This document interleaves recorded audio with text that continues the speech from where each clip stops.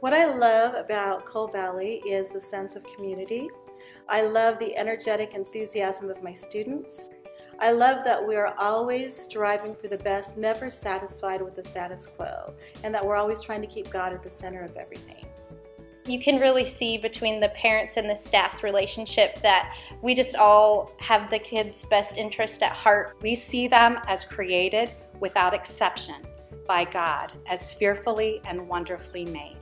And I love the fact that I get to instill at such a young age the fact that there's only one God who knows them, He loves them, and He has a plan for them.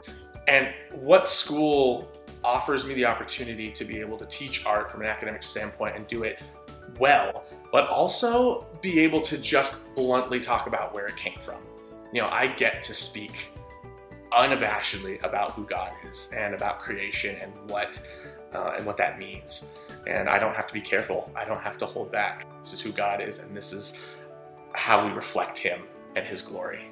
When I was a teenager, I didn't think anybody cared about me or even knew that I existed. I truly didn't think anybody loved me. Moving forward with my life, I wanted to make sure that other teenagers didn't feel the same way. So as a teacher, I feel like my first job is to make sure that every student that comes into my classroom knows that they are loved and that they matter. The second thing is that I'm really passionate about the Bible. I teach Bible and history, and here at Coal Valley, all of our subjects are infused with the Bible. And I love watching them learn something new and get excited about it, and I especially love when they want to tell others about what they're learning. You can teach the Bible in your subjects. You can teach science how God intended it to be taught. We can see His handiwork. We can take breaks in class and preach the Word to kids. And we can meet with them at lunch to discuss biblical matters and take kids out to lunch and discuss Bible and life. I teach at Coal Valley because my faith is not muzzled, and that is important to me. I can talk about Jesus Christ, and I am not worried about losing my job. And I can talk about the hand of God in history, and what the world sees as coincidences, I see as the providence of God. I didn't start teaching at a Christian school. I started in public school, and I was amazed at how hurting kids were attracted to the light of Christ. And I always felt shackled that I couldn't tell them why they were attracted to me. It's not me. It's the love of Jesus that you're experiencing. I think the opportunity to walk alongside kids as they seek the Lord and learn to seek the Lord matters a ton. I think it's a picture of the church, of the way it's supposed to be, that you're supposed to come and walk alongside people who are following Jesus. That's what discipleship is follow me as I follow Jesus, and I get to do that every day.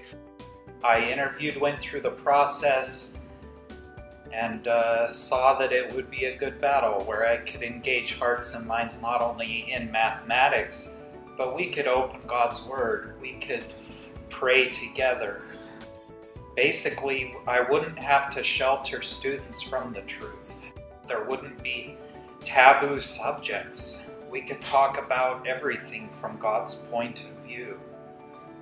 I want to shepherd and challenge students in mathematics because I think it develops their thinking. I want them to have the skills and the processes, but I also want them to see the beauty in mathematics. And students are going to go into the world with real skills and be planted by God all over the place, spread to the winds, but hopefully for the glory of God, that they take those skills and they use them to know Christ themselves with their head and their heart, but also to share Christ, that they'll be the hands and feet of Jesus to our broken world.